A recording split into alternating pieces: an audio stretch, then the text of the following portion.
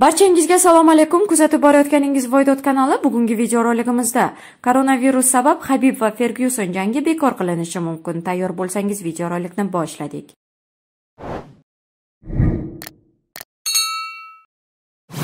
Joriy yilning 18-aprel kuni UFC'da 249-turnirda Dog'istonlik jahon chempioni Xabib Nurmuhamedov va meksikalik Toni Fергюсон o'rtasida jang bo'lib o'tishi rejalashtirilgandi. Jang oldidan ikki sportchi o'rtasida matbuot anjumani o'tkazildi, lekin UFC prezidenti Dana White koronavirus sabab ushbu jang bekor qilinishi mumkinligi haqida ma'lum qildi. Agarda siz o'z omadingizni sinab ko'rmoqchi bo'lsangiz, omad silkasi opisiyaniyada.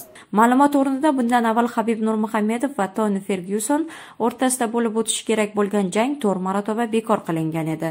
Agarda bu safar ham bahs amalga oshmasa, 5-urinish ham zoye ketgan bo'ladi.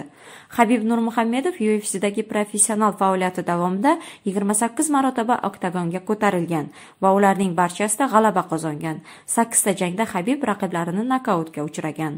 Toni Fергюсон UFC'da professional faoliyati davomida 28 marotaba jang o'tkazgan. O'tkazilgan janglarning 25tasida g'alaba qozongan, 3 marotaba mag'lubiyatga uchragan. Shu bilan birga videoroligimiz o'z nihoyasiga yetdi. Agarda videoroligimiz sizga yoqgan bo'lsa, like bosing. Bizni kuzatishda davom eting. Xayr, salomat bo'ling.